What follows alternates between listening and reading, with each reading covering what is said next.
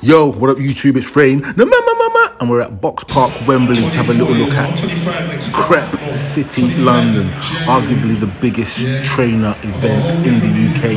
So just gonna walk around, so very informal.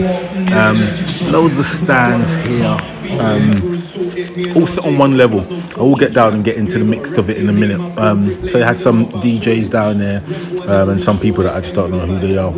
So I'm gonna kind of give you my rundown and my thought on it. So ultimately, it was a nice little event, a nice community event. People came out, you get to speak to people that you haven't seen in a while, or meet, kind of chat to sneakerheads or whatever you want to call them. The stands, if I'm honest, it was just a lot of samey stuff. And when I say samey stuff, if you have a look around at the tables, it's just a lot of Dunks, a lot of Yeezys. Like, there wasn't any tables which had like exclusive stuff, or not even exclusive stuff, rare stuff, like really rare stuff. Like, coming to these events for a few years, like almost like 5 years ago, you would have been able to pick up some steals. Like, have a look at this. Like, there's some good bits here, I'm not even gonna lie. But actually, look at those LeBrons there. This was probably one of the better tables, and there isn't much difference to, I don't know, it just seemed a bit lackluster and a bit boring. And some of the stuff shouldn't even be here. Like, this table is just selling customs, which I get, it makes sense. Like a custom table, look at that, Grand Theft Auto customs. Anyone want those? Probably not, but AO.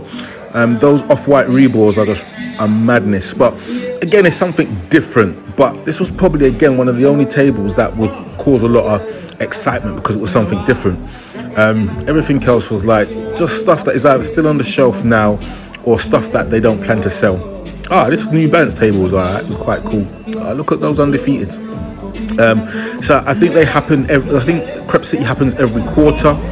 But look, just a wash with Yeezys and stuff that's still sat on the shelves. Like, you're hard pressed to find something which is like niche or exclusive. Like, those clots are on sale, or went on sale a couple years ago. Who the hell's gonna buy those?